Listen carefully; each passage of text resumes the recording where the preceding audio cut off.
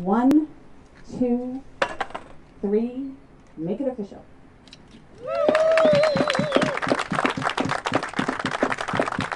It's a broad-based sport. This facility will support BMX, skateboarders, that kind of thing. And it's really important to have a facility like this where the kids can be safe, wear the right equipment, and not be out on sidewalks and on traffic. That's the key component here. And it also brings community together to this particular site. It's just a great place for kids to come, and we're one of the only parks, and nationally we're recognized because we have staff on to keep it safe. We also have staff on that helps kids learn. So we're one of the only in the United States that actually physically has people here to help the kids and mentor them at the same time. So it's a lot more going on in here than people just coming and skateboarding or playing riding your bike or your scooter. There's a lot of stuff happening here that's really, really good for our community. And it's just a great day, for the youth in the community. To see these young skateboarders out here having a great time, having so much fun.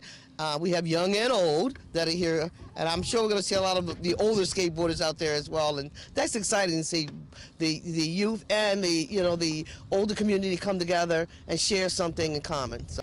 A little chilly and damp, but everybody's in good spirits, and we're excited to actually get this in before the rain.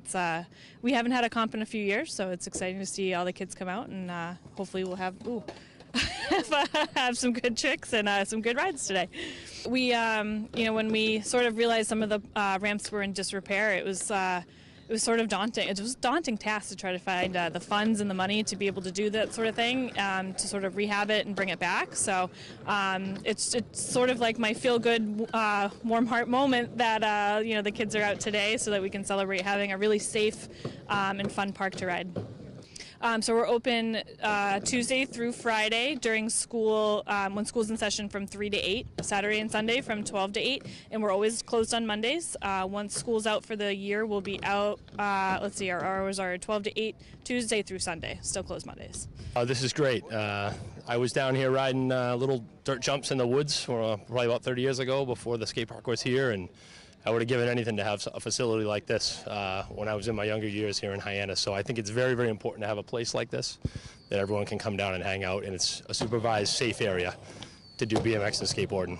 It's immeasurable, because even if it's just one kid that you keep out of that life, it's tough to measure. You might not ever know, but even if it's just one, it's worth all the money that you put into it.